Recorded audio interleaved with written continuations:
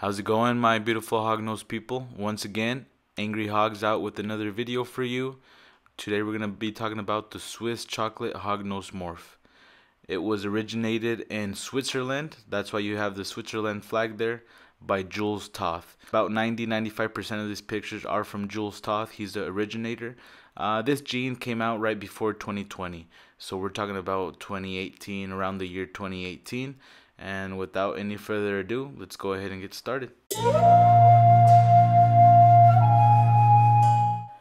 I just want to take the time to give a special thanks to Kishore Shrist for recommending me to make this video. He sent me a message the other day on Instagram, on YouTube, and another platform I can't remember right now. Basically letting me know that he wanted a video. So thank you, Kishore. Hope you enjoyed the video. So if you know me, you know I can't start a video without explaining the genetic aspect. In this case, what is a Swiss chocolate? So a Swiss chocolate is a recessive gene. It basically has two chromosomes, right? The red one, let's assume it's from dad. The blue one, let's assume it's from mom. So when you combine those two chromosomes, you'll see that it's a little a and a little a. Let's just pretend that's a S and a S for Swiss chocolate. So when you combine those genetic details into a new offspring or a new animal, in order for it to show, it needs to be little a, little a. In our case, little sc for Swiss chocolate. When you have that combination, then you have a visual Swiss chocolate. So that's what Swiss chocolate is. It's a recessive gene. Swiss chocolate is a hypermelanistic gene, which basically means it produces a lot of melanin, giving the phenotype and appearance of a black animal. On the pictures that I have up on the screen, on the top right, you have a squirrel with a black coat, and then on the bottom you have a couple of adders. One's a normal phenotype, a wild type, and the other one's has that hypermelanistic gene inside of it. So it allows it to express very dark pigmentation compared to its normal phenotype. Being hypermelanistic doesn't mean it takes away the pattern. It's just overran by dark pigmentation covering the whole animal. So in the leopard there, you could see that it has its pattern, but it's just overran by the dark pigmentation, the dark melanin. So the way melanin works in hognoses, they have a protein called tyrosine. And the tyrosine uses amino acids to be a building block, and that's essentially what produces that dark pigmentation. It's a protein. So not like humans, because there's no such thing as hypermelanistic in humans, because we use an outside source, like for instance vitamin D from the sun. We use supplements, and that kind of messes with our melanin.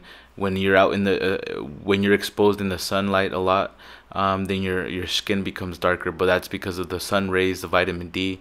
So in hognose you don't have that. Because they have a protein. So that's why a lot of the times when a hognose grows and develops throughout its life, and then it gets darker because it's a protein, and it's something that could be supplemented through feeding, through growth spurts, and that's what makes it very unique. It's because yes, they get darker, but it's not because of the sunlight or because of temperature, but it's because it's a protein, it's an amino acid, and it's created to develop and build upon the dark pigmentation. So here we have a side-by-side comparison. The one on the left is a sable superconda, and the one on the right is a Swiss chocolate superconda. And just, take a second to observe the details on the differences between these two snakes. So the sable, the one on the left, is a dark hypermelanistic. We only have two in the hobby, which is sable and Swiss chocolate. So that's why I'm doing this side-by-side comparison, because there's only two, the sable and the Swiss. The sable has that dark pigmentation, but the real difference is when you look at its head. Just the Swiss chocolate tends to be a little more darker than the sable. The head area is more glazed on a Swiss. You have that shiny appearance. That's just basically how the scales and how the keratin is reflecting its light. So that means it has more of it. So it's more melanin than the sable, and that's why you see the head is kind of shiny. because it's reflecting more light. So the Sable doesn't have that nearly as marked as the Swiss, but they're both really nice snakes. And you'll notice that on the Swiss chocolate, the head stamp kind of diffumes or diffuminizes through the dark pigmentation. The side walls are a little bit yellow. They're more of a marked yellow than the Sable. The Sable tends to be, yeah, there is some dark, it varies from each example to every individual, but overall, the Swiss is just a little more darker, has more melanin than a Sable, and on top of that, it also has more yellow pigmentation. Jules Todd, the originator, he actually went through the process of elimination by breeding a Sable to a Swiss chocolate just to verify that it is not compatible. And when he bred a Swiss to a Sable, because they at the time only Sable existed and not the Swiss chocolate, so in order to claim that it was a new gene, then he had to discard the possibility of it just being a variant of the gene. So by doing that, he paired a visual Sable to a visual Swiss chocolate. And if they were the same gene, then all of the babies, all the offspring were gonna be visual. But because a Sable gene sits at a different location on the chromosome than the Swiss, then you have a double hit. So by breeding a Sable visual to a Swiss chocolate visual, you have a double hit Sable Swiss chocolate. In the picture here, you'll see that this is the product of him breeding a Swiss to a Sable.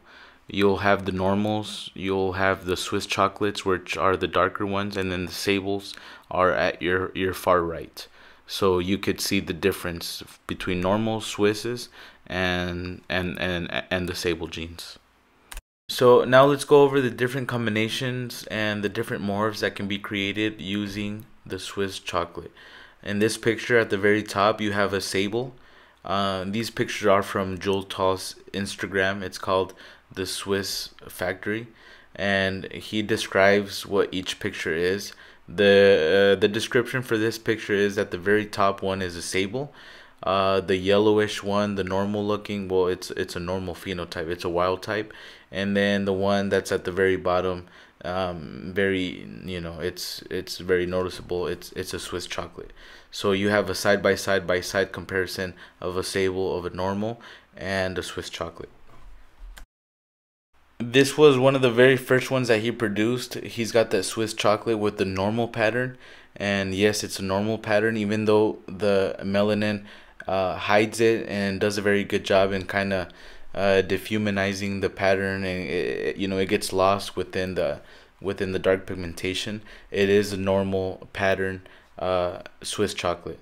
And then you see the picture of the underbelly of the underside of the snake. It almost looks like a lemon ghost type because there's a lot of yellow pigmentation as well. And then in this picture, the snake on the left is Angry Hogs. It's just a beautiful Swiss chocolate conda. And again, you see the pattern as the snake grows. It's only a year old. As it grows out, the dark pigmentation is gonna just keep growing because it's a protein. It's an amino acid. So as the snake develops, the pattern is gonna get more lost in between the dark melanin. The one on the left, you'll see it's a super conda Swiss chocolate. So these are really fun morphs that you can start right away just by adding an incomplete dominant conda or super conda. If you're still with me in this video, I just want to say a big old thank you for sticking through with me. Leave a comment in the section below. Let me know which one's your favorite morph. So displayed in this picture, on the outside you have a Super Conda Swiss chocolate. On the inside you have an Arctic Super Conda Swiss chocolate. So you can see how the Arctic lightens up the background, even though it's a dark melanin, dark pigmented snake. The Arctic will still, because of if it's incomplete dominant gene, it will lighten up the background.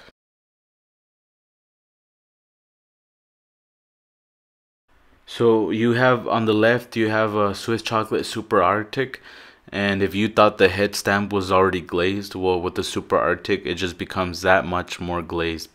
The one on the right is a super Arctic Swiss chocolate Conda. So the only thing that changes is the pattern.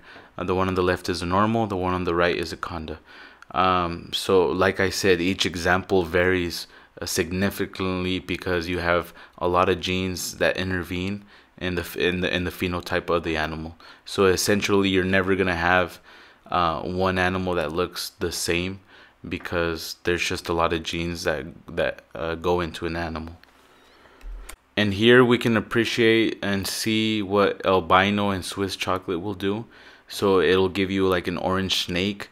The one in the middle looks a little bit more brown, but essentially it's also a Swiss albino conda. The one on the right, on the far right, is just it's the sister to the brown snake, the Swiss conda chocolate. It's just an albino conda het Swiss. And now we have a side-by-side comparison to a toffee Swiss chocolate and just a normal toffee belly. I'm pretty sure at this point you can now distinguish which one has the chocolate ingredient in it. In this particular case, the one on the outside has the toffee ingredient. In this picture, all of them are super condas. The one on the left, the gray one, is an Arctic super conda. And the one in the middle is a Swiss chocolate super conda Arctic. And just for comparison wise, the one on the very far right is just a super conda Swiss. So the objective here is you could see how the Arctic changes the Swiss chocolate.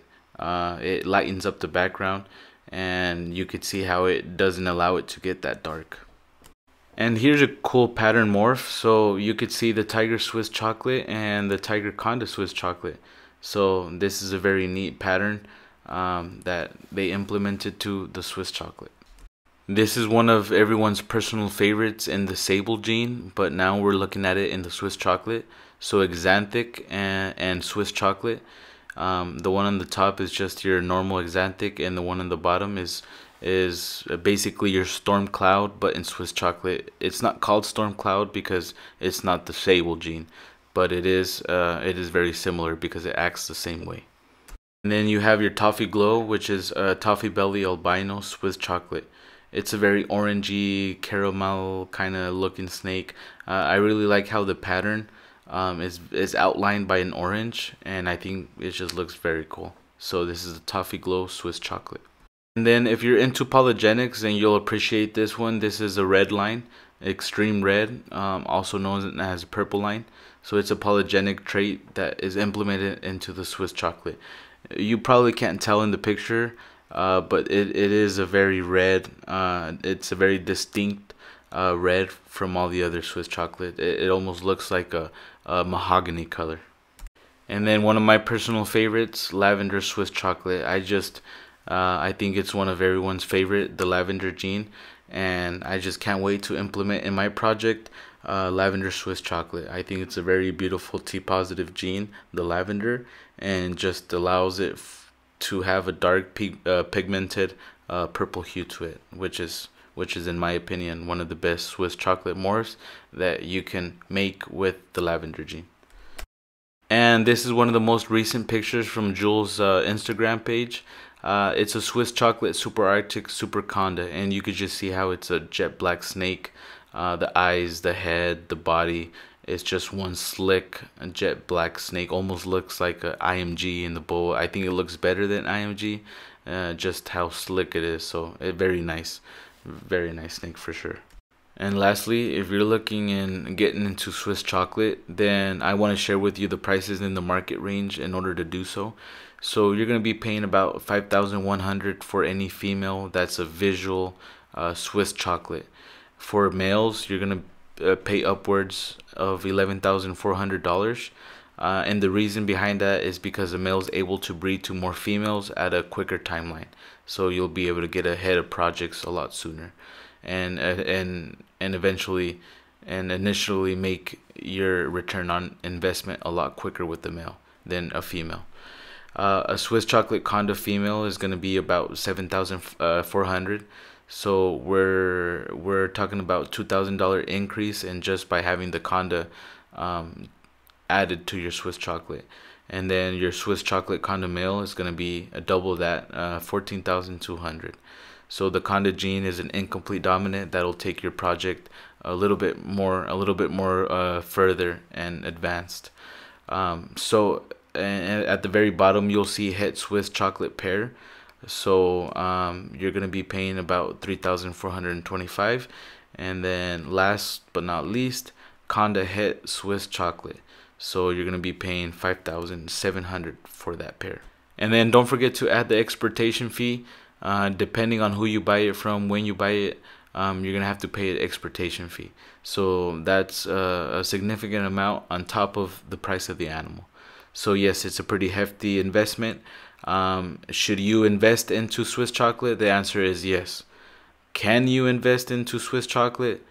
That's only a question you can answer. And it's one of the most rarest morphs out there, so it's really hard right now to get your hands on. I'm within driving distance of Jules, so I'm gonna be picking mine up, and we're gonna be doing an unboxing video once we get them home and established. So stay tuned, guys. I appreciate you guys watching another Angry Hogs video. I hope you enjoyed it, and look out for more of our videos in regards to Swiss chocolate. I want to take you guys through the journey of unboxing, feeding them, raising them, and hopefully one day even breeding them. So I appreciate you guys, and stay tuned for some more Swiss chocolate videos. Have a good one, guys.